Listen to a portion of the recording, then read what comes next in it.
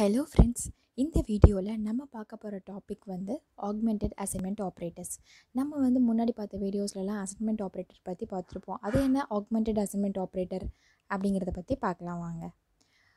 நார்மலாக வந்து பார்த்திங்கன்னா அசைன்மெண்ட் ஆப்ரேட்டர் அப்படிங்கிறது எங்கே யூஸ் பண்ணியிருப்போம் அப்படின்னா, சும்மா ஒரு வேல்யூவை வந்து ஒரு வேரியபிளில் ஸ்டோர் பண்ணுறதுக்கு நம்ம யூஸ் பண்ணியிருப்போம். இப்போ நான் என்ன பண்ணுறேன்னா, இங்கே 5 அப்படிங்கிற ஒரு வேல்யூவை ஒரு வேல்யூ அப்படின்னு ஒரு வேரியபிள் இருக்குது, அதில் ஸ்டோர் பண்ணுறதுக்கு நான் ஈக்குவல் டு அப்படிங்கிற சைன் யூஸ் பண்ணுறேன். அதாவது அசைன்மெண்ட் ஆப்ரேட்டர் யூஸ் பண்ணி இந்த வேல்யூவை கொண்டு போய் இந்த வேரியபிளில் நான் போட்டு வைக்கிறேன். ஸோ இப்போ நான் வந்துட்டு அந்த வேல்யூவில் என்ன வேல்யூ அப்படிங்கிற வேரியபிளில் என்ன இருக்குது அப்படின்னு சொல்லி நான் பிரிண்ட் பண்ணி பார்த்தேன் அப்படின்னா எனக்கு 5ன்னு சொல்லி கிடைக்குது. ஸோ இந்த மாதிரி நம்ம ஆப்ரேஷன் பெர்ஃபார்ம் பண்ணால் தான் அசைன்மெண்ட் ஆப்ரேட்டர்ஸ்.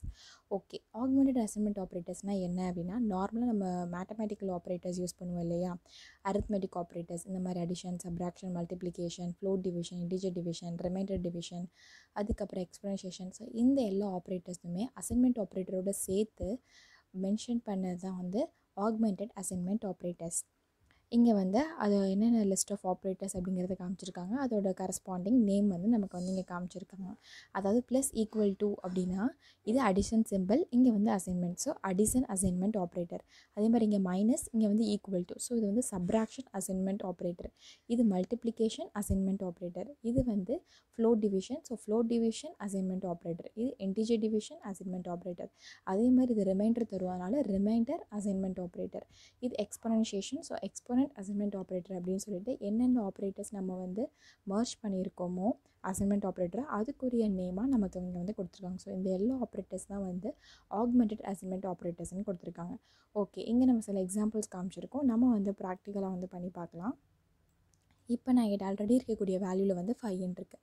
இப்போ சப்போஸ் எனக்கு அந்த வேல்யூ வந்து நான் என்ன பண்ணணும்னு நினைக்கிறேன் அப்படின்னா 2 இன்க்ரிமெண்ட் பண்ணணும்னு நினைக்கிறேன். அப்போ நான் என்ன பண்ணுவேன், value equal to value plus 2 அப்படின்னு சொல்லிட்டு நான் இப்படி வந்து டைப் பண்ணுவேன் இல்லையா. ஸோ இப்படி டைப் பண்ணிவிட்டு பிரிண்ட் ஆஃப் வேல்யூ அப்படின்னு சொல்லி நான் வந்து கொடுப்பேன்.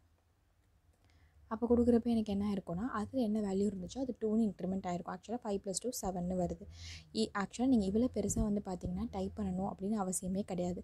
நீங்கள் ஷார்ட்டாக வந்து எப்படி இதே ஆப்ரேஷனை நான் எப்படி ஷார்ட்டாக எழுதுகிறேன்னு பாருங்கள். வேல்யூ ப்ளஸ் ஈக்குவல் டு 2 அப்படின்னு நான் கொடுத்தா போதும். கொடுத்துட்டு இப்போ பிரிண்ட் ஆஃப் வேல்யூ அப்படின்னு கொடுத்தோன்னா நமக்கு பிரிண்ட் ஆகக்கூடிய வேல்யூ வந்து 9.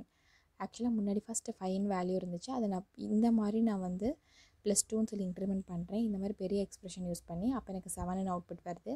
அதுக்கப்புறம் நான் என்ன பண்ணுறேன்னா வந்து ஷார்ட் ஹேண்டாக வந்து அசைன்மெண்ட் ஆப்ரேட்டர், ஸோ இந்த மாதிரி ஆக்மெண்டட் அசைன்மெண்ட் ஆப்ரேட்டர் யூஸ் பண்ணி நான் இன்க்ரிமெண்ட் பண்ணுறேன். ஸோ இவ்வளோ பெருசாக நீங்கள் எழுதணும்னு அவசியமே கிடையாது.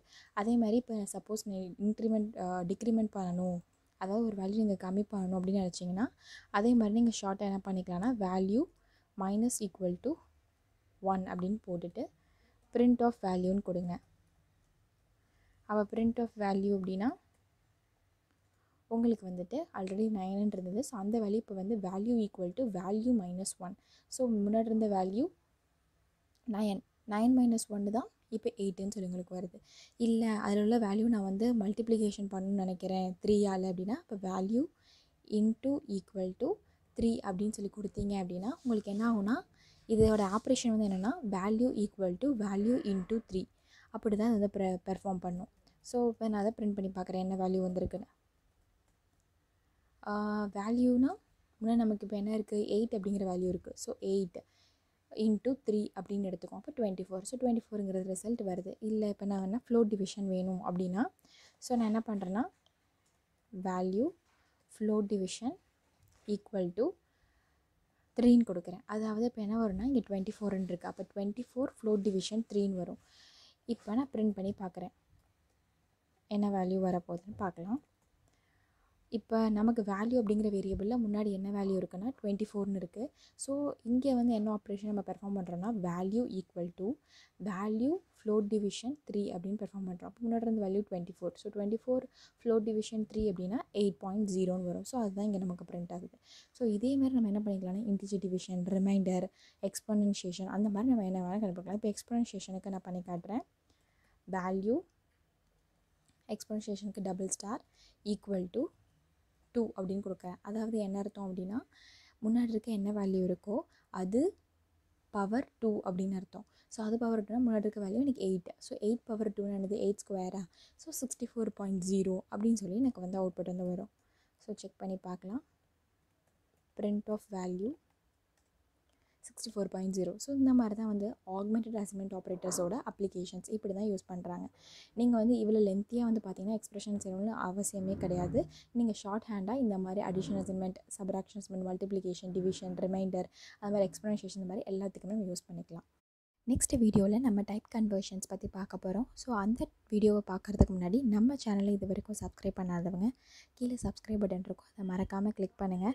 அப்படியே பக்கத்தில் பெல் நோட்டிஃபிகேஷன் ஐக்கான் இருக்கும், அதையும் கிளிக் பண்ணுங்கள். அப்போ தான் உங்களுக்கு நோட்டிஃபிகேஷன்ஸ் காட்டும் நான் வீடியோஸ் அப்லோட் பண்ணுறப்ப. So please subscribe and share to your friends.